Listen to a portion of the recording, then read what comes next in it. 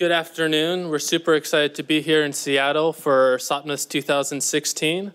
I am Tom Gertin from the U.S. State Department. And I'm Rory Nealo from USAID Office of Transition Initiatives. And today we're here to discuss the phenomenal Virtual Student Foreign Service Program and how we partnered this past year with U.S. college students to create some good data for OpenStreetMap. My office is the Humanitarian Information Unit, and we are an interagency center composed of multiple specialists. We range from humanitarian analysts and researchers, also have GIS analysts and cartographers to make some great maps. You could visit us and check out some of our products at hiu.state.gov. A lot of our products go to senior policymakers to keep them informed of a lot of the latest humanitarian situations. Also, we're big proponents of open data. We post a lot of our products on HCX, for instance. We're also a hub and able to interact with many partners inside and outside of government. And finally, we're able to leverage United States government resources and pass on geographical products and commercial satellite imagery to some of our partners. And one of the ways we do this is through our MapGive initiative, which is a flagship initiative of the State Department's Open Government Plan. And we aim to increase the number of digital humanitarian mappers by supporting OpenStreetMap. You could go to our website at mapgive.state.gov and figure out why you should map, learn some of the tools, and then get started by mapping some of the hot mapping tasks. And as I mentioned before, we also provide commercial satellite imagery for tracing for some tasks. And we also support events and mapathons as well. Cool. So I work at USAID in a small office called the Office of Transition Initiative. Just for those real quick, I won't bore you too much with the bureaucracy of a large federal agency, but USAID's mission is to help end extreme poverty, promote resilient democratic societies, while advancing our security and prosperity, our being America's. So where does my office fit into all this? Well, we work at the very local level as much as possible, and we try to be as adaptive as possible to find windows of opportunity to catalyze on local democratic and peace and stability initiatives that are going on. So that's one reason why we're so interested in OSM, is kind of something that Taylor is touching on with the Millennium Development Goals, how there's so much out there for the national level, but very little at the kind of the micro and local level. There's other U.S. agencies that are in offices that do a way better job of collecting statistics at the national level, what's going on in the country. So oftentimes there's an absence of that at the local level, and that's where OSM comes in for us. At any given time, we're working in about 15 countries around the world, more or less, across the geographic extent of the globe. And so we have a very, very large diversity in projects. Each country will be very different from what's going on in another. One being maybe promoting a new election that's coming up, while the other kind of supporting some more opening of the media. So this past September, we were ready to take off with the VSFS program. This was our second year doing it as an office, but my first year leading it, so I was super excited. We were equipped with lots of great existing OpenStreetMap materials already. And also, our special fuel was loads of intelligent U.S. college students motivated to get mapping right away. We collaborated with each other and found out that we had several similar goals. In MapGive, we really wanted to spread out our wings and hit up different geographical areas outside of the Washington area. And OTI, they were interested in connecting students as a resource to their programs in the field and identifying gaps in mapping and have them become mapped in OpenStreetMap. So you could find out more and even sign up yourself by going to vsfs.state.gov. The Virtual Student Foreign Service Program is the largest virtual internship program in the world, and U.S. students could contribute an average of 10 hours a week, even though we average slightly less, I believe. And it's a smart and transparent way for our government and citizens to collaborate on projects. People could apply by just going to usajobs.gov, and they'd select their top 3 projects. And then later on this summer, we'll accept some of the applications and get started in September. And it lasts throughout the school year and usually ends around the following April. Yeah, so like Tom mentioned, we had some areas of overlap and kind of structured our program the same way. So in the first phase, we got students familiar with OpenStreetMap. A lot of them were coming in with absolutely no familiarity at all and zero background knowledge on it. So just getting them up and registered was a task on itself, especially because we had so many. Pointing them in the right direction as far as learning resources go. There's so many that exist out there that we didn't need to reinvent the wheel at all for that. And then third, getting them familiar with OSM's data structure. It's easy to get started up in mapping and digitizing, but without that kind of base understanding of how the data is structured in OSM and how tagging works and basics like that, you're not really contributing that much. So one of the first tasks, just to highlight as an example, we got them to do was to map their hometown, specifically their house, and if that was already in there, maybe one of their favorite stores or ice cream shops or something like that. And then we just jumped in straight to the OpenStreetMap tools. I'm assuming everyone here is familiar with ID Editor. It's a great tool, and it's perfect for beginners. So we went straight there, and they also have a great, built-in editor tutorial right there. And then right after ID Editor, we jumped into the Humanitarian OpenStreetMap Tasking Manager and explained how it's used to organize mapping projects among various mappers and how it's also a useful tool for validation.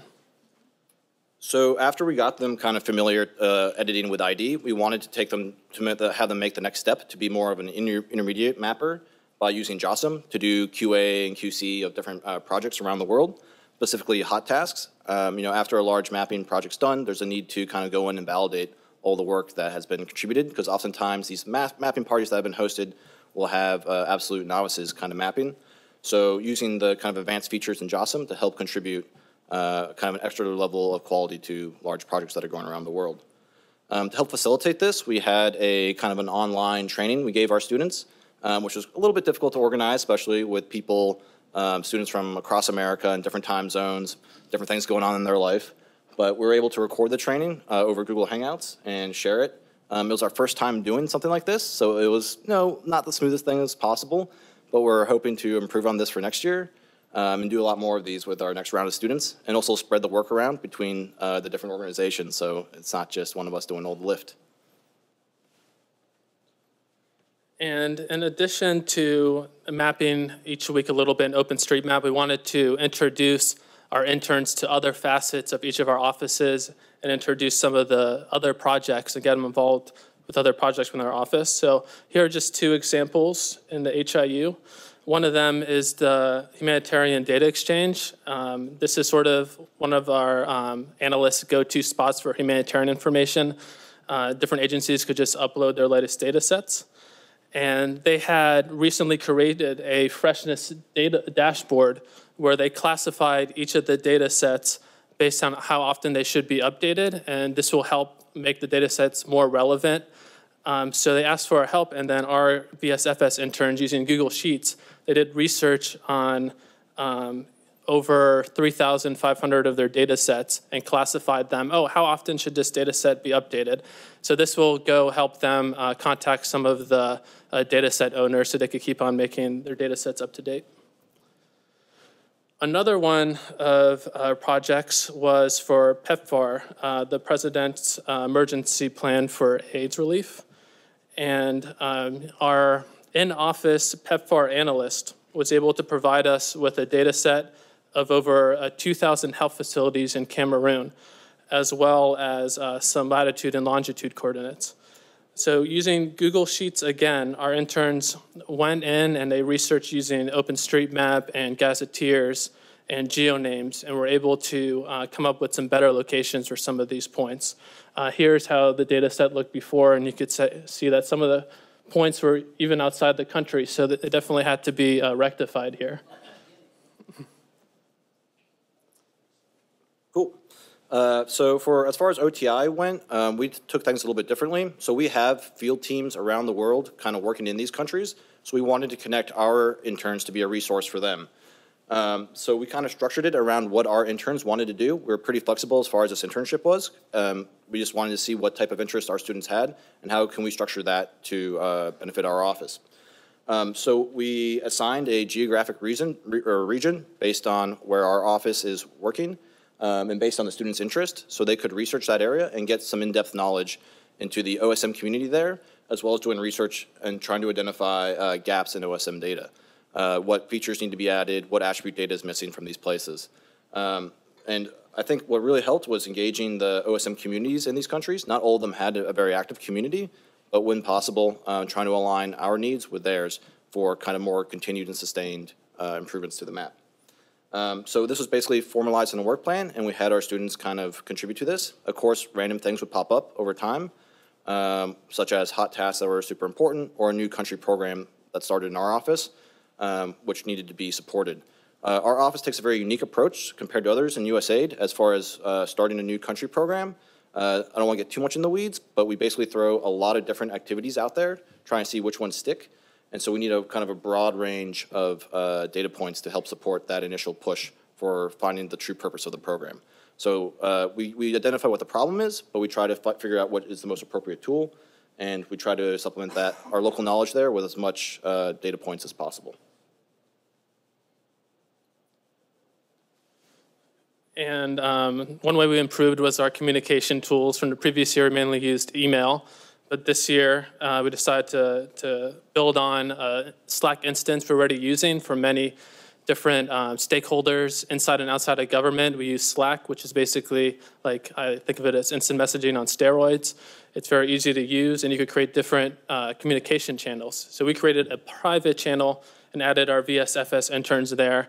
And it was really great because they got to, ask each other questions. If they, had a small, maybe digitizing question, they could just upload the building and ask about it. They would also answer each other's questions, which is great. Also, we used Google Hangouts more this year for joint training. And Google Hangouts on air was also beneficial because we could record the video and post it online. Yeah, one thing we had our students use Slack for was to post the change set number that they did in there. Just so another student could go in and QA and edit or check what they did, just to make sure we had a high quality of edits and contributed to the map. Now we'll go a little bit into the metrics and measuring the production of what our students actually did. We're hoping to blow this out of the water next year, so we'll see how it goes.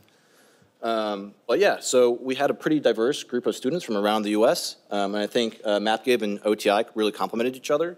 Of course, there's a large concentration of colleges and students from the Northeast, but we did get a pretty good range, I feel like.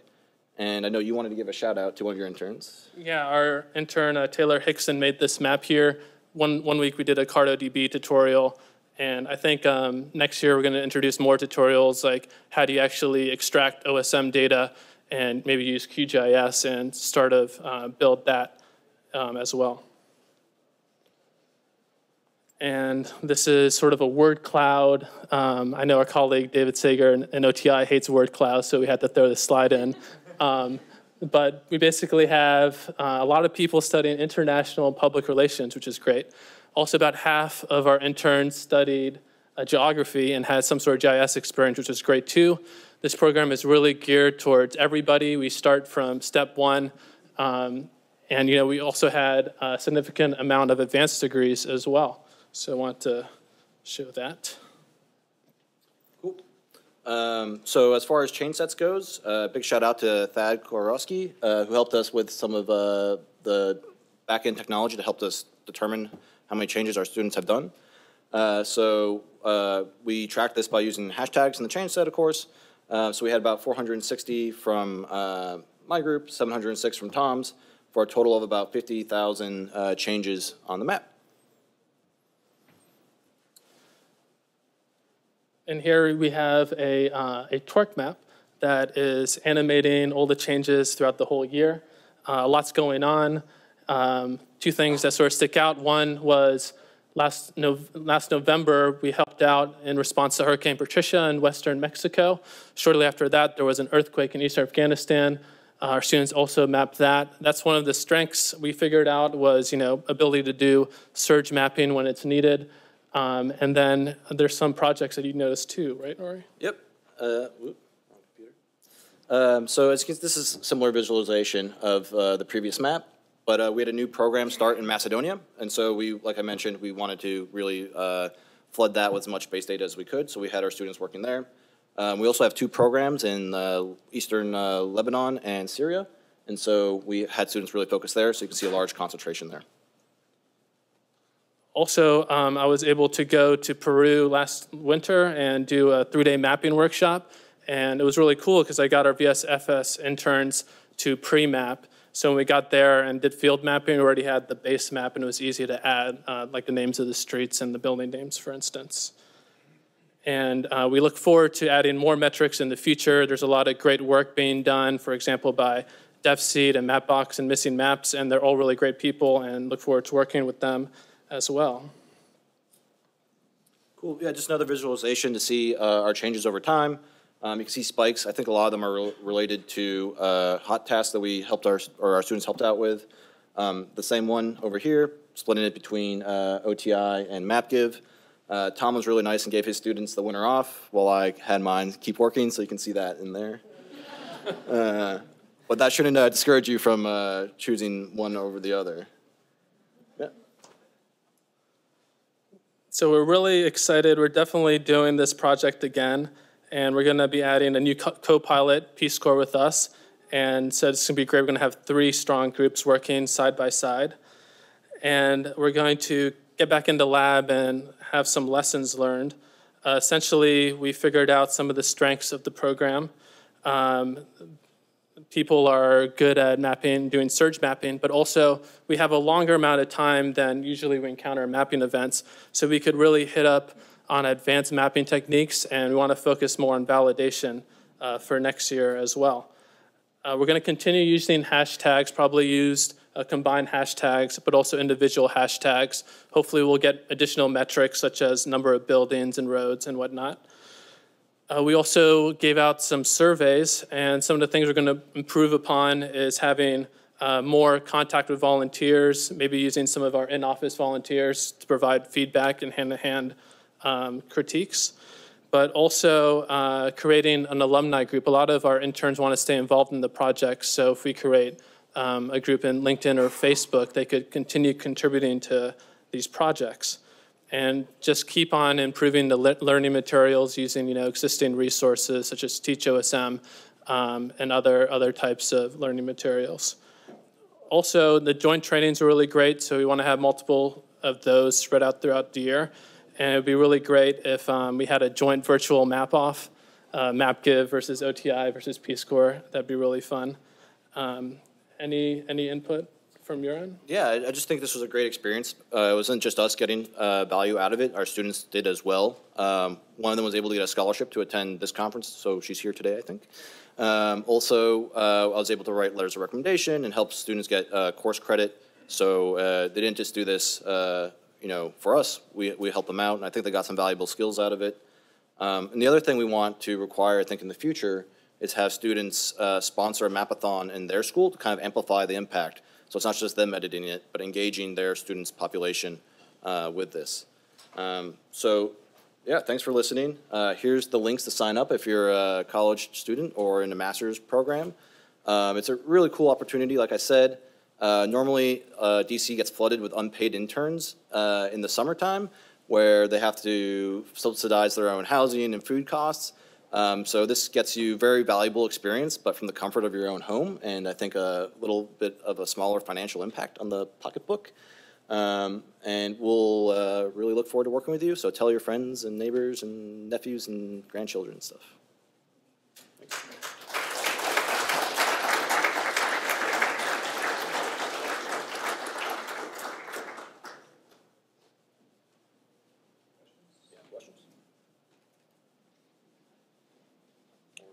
Are there any questions?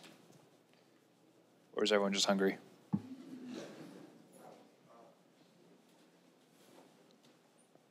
So maybe I missed this one, you said in the beginning, but so are there any international students that are engaged in this, like mapping their own environments? And I'm glad you asked that. I think that's actually a great opportunity. This program isn't set up for that, but I do want to plug in Youth Mappers is an initiative of USAID, and they are partnering with many international universities and students. So that, I think, would be a good way to sign up if you're internationally based.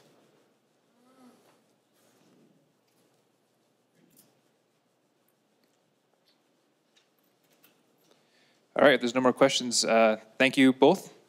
We're going to break for lunch. Yep. And don't